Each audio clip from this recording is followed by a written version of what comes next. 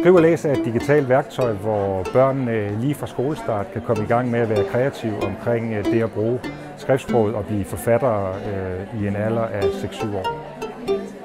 Jeg har børnestavet med mine år i børnehaveklassen i rigtig mange år. I dag har de f.eks. lige lavet tegneserier, efter vi var på tur i går. Og så når de har fået lidt mere træning i at skrive børnestavninger, og sådan bliver lidt mere trygge i at tro på, at det kan de godt det her, så får de bare de her iPads med en kort information til, hvordan den fungerer, den her app, og så går de i gang.